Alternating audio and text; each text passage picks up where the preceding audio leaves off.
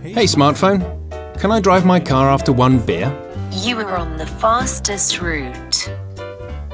Well, even if it doesn't always work perfectly, the fact is that digitalization is not only changing our private lives, there will also be a lot going on professionally in the next few years. Would you like examples? But of course. In the area of occupational safety, the so-called IIoT, the Industrial Internet of Things, is becoming more and more popular. And that's a huge opportunity. For example, you can suddenly call up measurements of a certain area in real time, at a glance.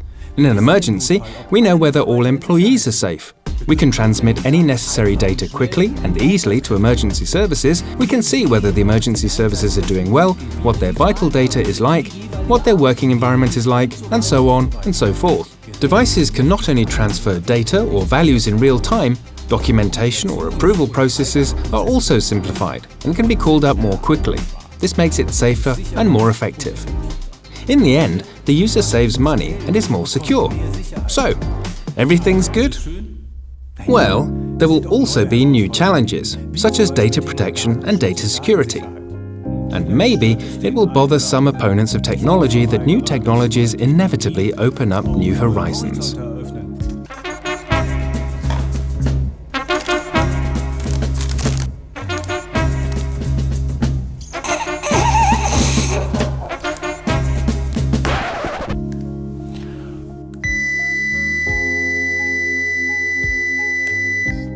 But let's be honest.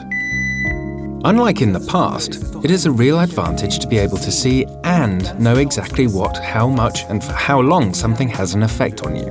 Ideally, something non-alcoholic. Be vigilant.